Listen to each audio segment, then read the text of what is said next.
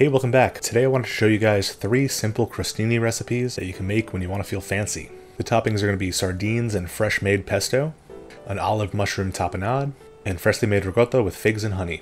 Let's get started with the pesto. You can use store-bought if you want, but it's totally quick and easy to make your own. Now, I'm making a very small portion for this recipe, so I use my stick blender, but it's definitely not the right tool for the job, so I recommend you use your food processor instead. So into the bowl of your food processor, add a tablespoon of pignoli, aka pine nuts, a peeled clove of garlic, and if your garlic is a bit old, now would be a perfect time to remove that central stem, which can add some bitterness.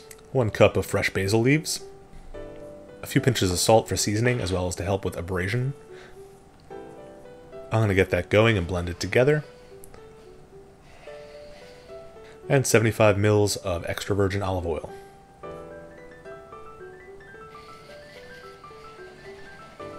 Then I'll go in with about 50 grams of Parmigiano Reggiano, and you really want to use the real stuff here since we're making a fresh spread, so the difference will definitely come through.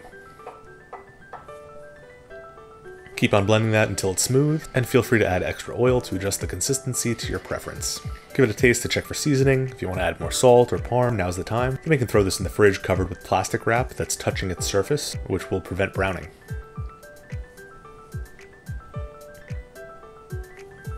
Alright, next up, let's make some fresh ricotta cheese. Again, you can use store-bought here if you want.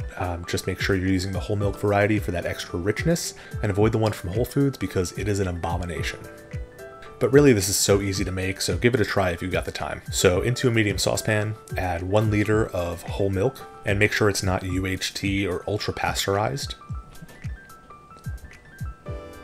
Add in 100 milliliters of heavy cream, and slowly bring that to 90 Celsius or 195 Fahrenheit, just below simmering.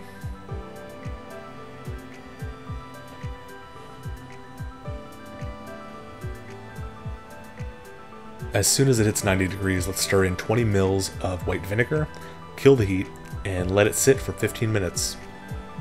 After 15 minutes, you should notice some separation between the curds and the whey. The whey is generally a yellow liquid, and the curds will be white crumbly bits of cheese.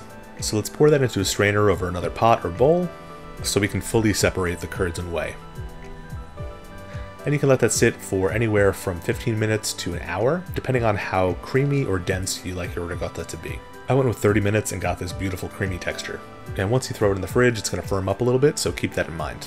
So let's season it with a little bit of salt, and you can refrigerate that for up to a few days.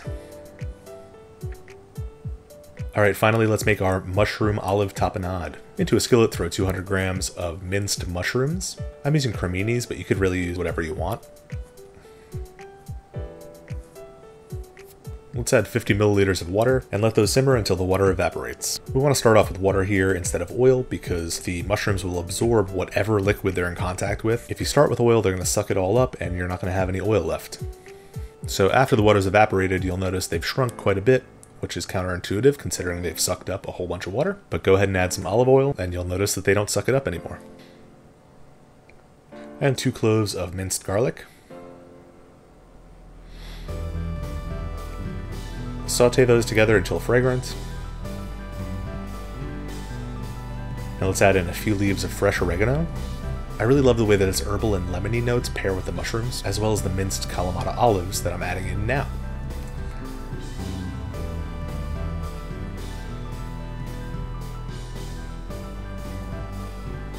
Season those with salt and pepper. Go ahead and saute them for a few minutes until all the flavors are incorporated. And you could blend this in a food processor, but I like mine on the chunky side. Alright, now let's slice up a baguette or any rustic loaf of bread on a bias to get the most surface area. Brush those with some olive oil.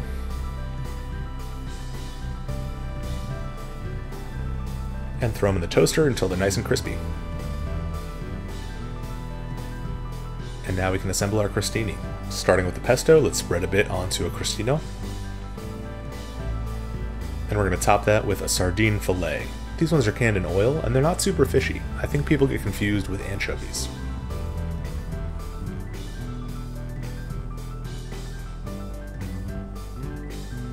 Onto our next crostino, let's spread the mushroom tapenade. And I'm going to grate some Parmigiano Reggiano on top to add a salty umami note. And finally, the ricotta. Spread a nice dollop on top. I like to add more than less. Top that with some thinly sliced dried figs.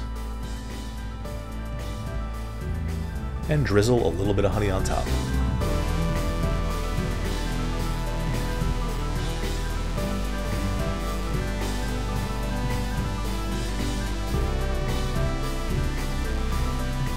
So there you go, 3 quick and easy crostini. And I don't know which one I like the best. The pesto holds up really nicely against those sardines, with its bright herbaceousness and the sharp kick from the fresh garlic. The mushroom tapenade is earthy and savory with this briny kick from the olives that pairs perfectly with the fresh oregano. And the ricotta and figs balance savory and sweet in a way that walks the line between appetizer and dessert. So I hope you give one of these, 2 of these, all of these a try. Post them on Instagram, tag me in them at Kevin All Over the World, and I'll see you guys next time. Cheers.